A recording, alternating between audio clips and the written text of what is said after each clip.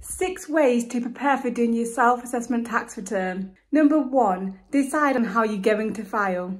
There are multiple ways you're able to file a self-assessment tax return. You can file your return online or via paper. Number 2, know what supplementary pages you need to submit.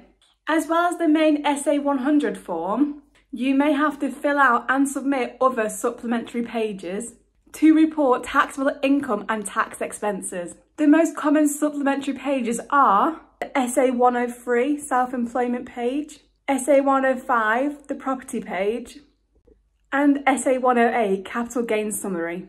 Number 3, make sure you know your UTR number. In your SA100, you will need to include your unique taxpayer reference number, also known as your UTR number.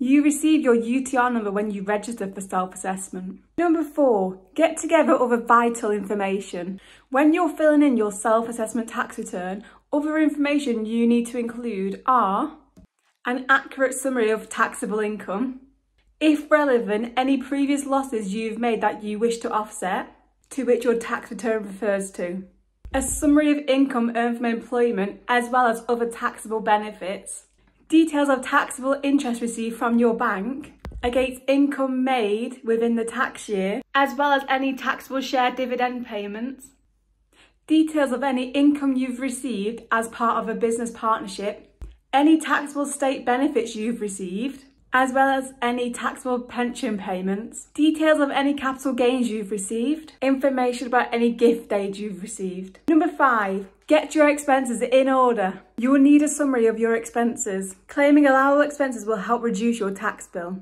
And number 6, find out which personal tax allowances you can claim. Personal tax allowances are amounts you can claim or receive in income without paying tax. The most common tax allowances are the personal allowance, the trading allowance, the property allowance, the dividend allowance and the marriage allowance. Don't wait to file your tax return, you can file it now. We highly recommend getting your self-assessment completed and filed as soon as possible. Filing early doesn't mean you have to pay your tax bill any sooner, but you will be able to know how much tax you owe. You may even find out if you're due a tax refund.